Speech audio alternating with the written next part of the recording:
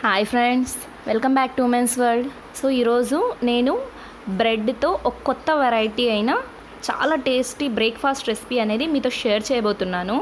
So ఇది చాలా టేస్టీగా ఉంటుందండి.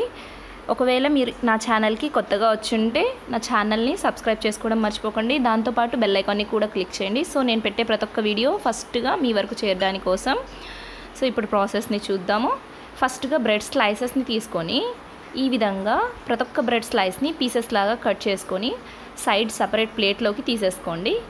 ఇదే విధంగా మనం తీసుకున్న అన్ని బ్రెడ్ స్లైసెస్తో పీసెస్ని చేసుకొని సపరేట్ ప్లేట్లో తీసేసుకోండి. ఇప్పుడు ఏం చేస్తారంటే స్టవ్ మీద ఒక ప్యాన్ని పెట్టి అందులో కాస్త బటర్ అనేది యాడ్ చేసుకోండి, దీన్ని రోస్ట్ చేయడానికి కోసం. ఒకవేళ మీ దగ్గర బటర్ లేకుంటే కనుక మీరు లైట్గా నెయ్యినైనా యాడ్ చేసుకోవచ్చండి. నెయ్యి అంత హెవీ వద్దు అనుకుంటే కనుక మీరు కాస్త లైట్గా ఆయిల్నైనా యాడ్ చేసుకోవచ్చు. ఏమీ వద్దు, లైట్గా తీసుకోవాలని ఉన్నారు అంటే దీంట్లో ఏమీ వేయకుండా, నెయ్యి ఆయిల్ ఏమీ వేయకుండా అలానే అయినా రోస్ట్ చేసుకోవచ్చండి. సో దీన్ని ఇప్పుడు లైట్ గోల్డెన్ కలర్ వచ్చేంత వరకు రోస్ట్ చేసుకోవాలి. సో చూడండి, ఈ విధంగా లైట్ గోల్డెన్ కలర్ వచ్చేంత వరకు మన బ్రెడ్ పీసెస్ని రోస్ట్ చేసుకొని సపరేట్ ప్లేట్లో తీసేసుకోండి. ఫ్లేమ్ అనేది మీడియంలో పెట్టండి, లేకపోతే ఈ బ్రెడ్ పీసెస్ అనేవి కాలిపోతాయి. సో అవి కనుక కాలిపోతే మన మొత్తం టేస్ట్ అనేది చెడిపోతుంది.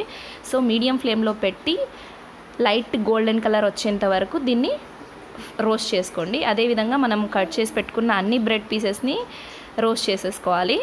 సో రోస్ట్ చేసేసుకొని సపరేట్ ప్లేట్లో తీసేసుకోండి. ఇప్పుడు చూడండి, బంగాళదుంపల్ని ఒక 2 బంగాళదుంపల్ని తీసుకోండి. అండ్ ఆల్సో కొన్ని పచ్చి బఠానీలని కూడా తీసుకొని ఈ విధంగా 2 విజిల్స్ కోసం ప్రెషర్ కుక్కర్లో బాయిల్ చేసి పక్కన పెట్టుకోండి. సో వాటిని బాయిల్ చేసుకొని చల్లార్చాక దీన్ని చూడండి బాగా నీట్గా మ్యాష్ చేసేసుకోండి. ఈ విధంగా మ్యాష్ చేసుకొని పక్కన పెట్టుకోండి. అండ్ ఆ తర్వాత ఒక 4 టొమాటోస్ని తీసుకొని ఈ విధంగా చిన్నగా కట్ చేసుకోండి. అండ్ ఒక ఆనియన్ని కూడా తీసుకొని ఈ విధంగా కట్ చేసుకోండి. అండ్ కొన్ని కరివేపాకు రెబ్బల్ని కూడా తీసేసుకోండి. ఇందులో మీరు టమాటోస్ అనేవి ఎంత ఎక్కువగా యాడ్ చేస్తే అంత దీని టేస్ట్ అనేది ఎన్హాన్స్ అవుతుంది. ఇప్పుడు చూడండి, మళ్ళీ స్టవ్ మీద ప్యాన్ అనేది పెట్టి అందులో కాస్త ఆయిల్ వేసి ఆ ఆయిల్ హీట్ అయ్యాక ఇందులోకి కొన్ని ఆవాల్ని వేసుకోండి. సో ఆ ఆవాలు చిటపటలాడుతుండగా ఇందులోకి మనం కట్ చేసి పెట్టుకున్నాం కదా ఆ ఆనియన్ని అండ్ ఆ కరివేపాకు రెబ్బల్ని కూడా వేసేసుకోండి. So onion light golden colour వచ్చేంత వరకు ఫ్రై చేసుకోండి. అది ఫ్రై అయ్యాక ఇందులోకి మనం కట్ చేసి పెట్టుకున్న టమాటోస్ ఉన్నాయి కదా, ఆ టమాటోస్ని వేసి ఈ టమాటోస్ని బాగా 2 మినిట్స్ వరకు కుక్ చేసుకోండి. సో చూడండి, ఇప్పుడు 2 మినిట్స్ కుక్ చేసుకున్న తర్వాత మీరు చూడొచ్చు టమాటోస్ అనేవి బాగా కుక్ అయిపోయి అందులో నుంచి ఆయిల్ అనేది సపరేట్ అవుతుంది. ఇప్పుడు ఈ టైంలో ఏం చేస్తారంటే మనం బంగాళదుంపలు అండ్ పచ్చి బఠానీలని తీసుకొని బాయిల్ చేసుకొని మ్యాష్ చేసి పెట్టుకున్నాం కదా, వాటిని ఇందులోకి యాడ్ చేసేసుకోండి. సో అది యాడ్ చేసుకున్న తర్వాత అదే సమయంలో ఇందులోకి ఒక 1 టీ స్పూన్ పసుపుని యాడ్ చేసుకోండి. పసుపుని యాడ్ చేసుకున్న తర్వాత 1 టీ స్పూన్ రెడ్ చిల్లీ పౌడర్ని కూడా యాడ్ చేసుకోండి. అండ్ ఆల్సో మీకు రుచికి సరిపడా సాల్ట్ని కూడా ఇదే సమయంలో యాడ్ చేసేసుకోండి. ఈ స్పైసెస్ అన్నీ యాడ్ చేసుకున్న తర్వాత ఈ మిశ్రమం అంతా బాగా ఈ స్పైసెస్లోకి ఈ మసాలాలోకి కలిసేలా బాగా నీట్గా మిక్స్ చేసేసుకోండి.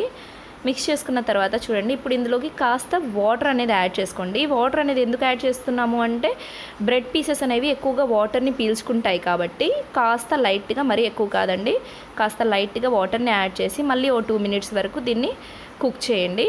2 మినిట్స్ కుక్ అయ్యాక చూడండి, మనం రోస్ట్ చేసి పక్కన పెట్టుకున్నాం కదా బ్రెడ్ పీసెస్ అనేవి, సో ఆ బ్రెడ్ పీసెస్ అనేవి ఇందులోకి వేసేసి బాగా అంతా నీట్గా కలిసేలా మిక్స్ చేసేసుకోండి.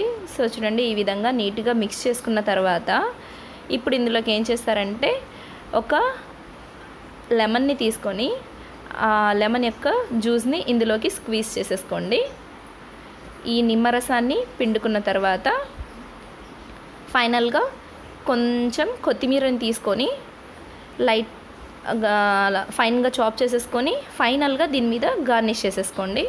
సో మన ఎంతో టేస్టీ అయిన బ్రెడ్ ఉప్మా అనేది రెడీ అయిపోయిందండి.